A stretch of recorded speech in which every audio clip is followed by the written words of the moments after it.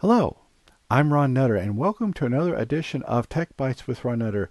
In this video, we're going to talk about how to set up the Hubitat C5 with the Sylvania outlet. Now, this video is also available as an Amazon flash briefing or podcast. Please go to techbiteswithronnutter.com for more information. For any items mentioned in this video, there are affiliate links in the description. If you click on these links, I will get a small commission, but that won't affect the price you're paying for the item. If you haven't already subscribed to the channel, please click on the subscribe and enable notifications. If this video helps you or provides value, please click on the like button, thumbs up. Now let's get started. So, as you can see, we've already got it unboxed, and we've got Hubitat C5 all powered up and ready to go. And I went and got the outlet out of the box. There's a couple of little pamphlets in it, basically telling you pretty much what we already know, that you're going to need to have it powered up. It walks you through some very basic options to do, but really it's going to vary to a degree as to the particular system you're pairing it with. But anyway, we've got this set up, and of course we'll just plug it right in here, and you can tell the light's blinking right there. So now we can shift over, and let's go ahead and turn it on manually, because I found generally these devices discover better when they're powered on. So we'll tap on Discover Devices, and we'll tap ZigBee, and we'll see if it makes a liar out of me as to how long it takes to get discovered. And okay, there we go. Oh, that was reasonably quick, and see the light's already blinked a few times. So we will call this Sylvania.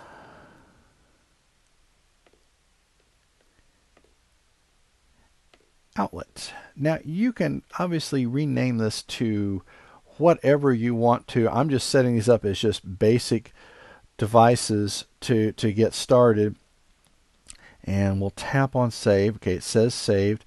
So now what we do is we can go back over here to devices, and there's the Sylvania outlet, and we'll get switched over here. So we'll tap on Sylvania outlet, and then we can go to here. Now see, at this point the light says it's on. Of course, we manually powered it on. We tap off, then it goes off. And if it ever acts like it's not doing what it's supposed to, then you can certainly tap on refresh to get a current state of the device. And as you can see from the screen, it's already confirming that the switch is off. So we will tap on.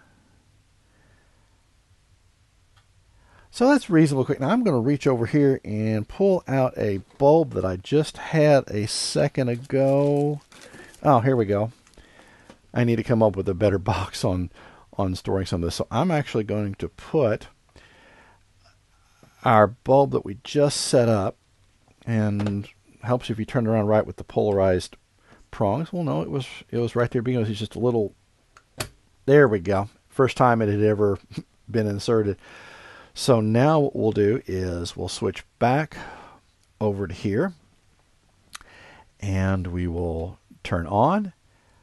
Now it's not giving us what I thought the power would be, was giving us an actual power draw. So apparently the APIs don't support that at this point. If I go to refresh, I thought it would do it, so it's not giving us that. But hey, this is one of those things that was also another $15 item, so we'll turn it off. And with any of these, it's an offer on device. Be very watchful if you're trying to put anything other than like a radio or a lamp into it, because you'll want to look at the back. Let me get over this to the other camera. You'll want to look at your stats here on the back, and I'm going to pull it over here where I can actually read it a little bit easier. And it says on the bottom, indoor use only. Well, that's kind of a duh, because would you put one of these outside? No, I don't think so. They have some, not Sylvania, but there are smart outlets out there that will do exactly that. Now it does say right here on the back, max 15 amps. Personally, I would not probably go above 10 to 12. And if it's an item and where you have to really watch it, and this is where whatever you're plugging in now, if it's like an air cleaner that's probably not going to pull a whole lot, that's probably going to be okay. But look on the device to see if it tells you, A, what it's going to pull on startup, because some devices pull a lot of current on startup, so you might end up overwhelming one of these if you try to put an appliance on it. If you want to do something like a stove, then there is a special device made for that. Again, because of the power, it's going to be a little more expensive. So look at something like that as more of a safety device. But on any devices like this, it's handy, especially when you're not at home, to be able to turn them off remotely. Of course, now that does mean with the Hubitat that you're going to have internet access enabled. And this is one of the beauties of the Hubitat, is it does let you isolate it from the internet. So it's a local control device only. You'd have to get it through your Wi-Fi or a hardwired device on the network. So for those that are very concerned about security, this is one of the beauties of the Hubitat, is it's not hooking up to the outside world. Now, you can get it to there.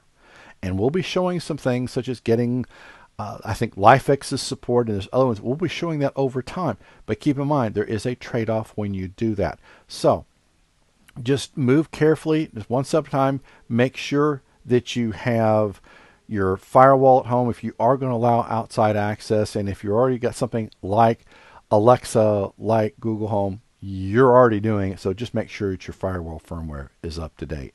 And if you're using a firewall that you're not sure how to do it, reach out to me. If I've got that one, I'll be happy to do some videos on that to show you how to set things up. I'm actually looking to do some other firewalls here in the coming weeks. So if there's one that I don't have, I'll be glad to take a look at and see if it's one that I can easily get a hold of. And if not, we'll be doing some other videos like doing Raspberry Pi, getting that set up as a firewall. So there's all sorts of things that could be done. This is the beauty of where we are in smart home technology, and this is very much, I think, we're in what's going to be considered years from now, the golden age, because in the past years we've had a lot of things happen, and this is going to be something that I think you'll get a lot of enjoyment and fun with, and no telling what's going to happen from here.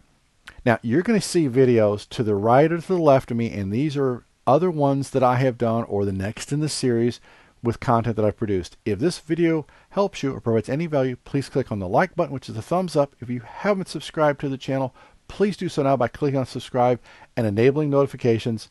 We'll see you in the next video.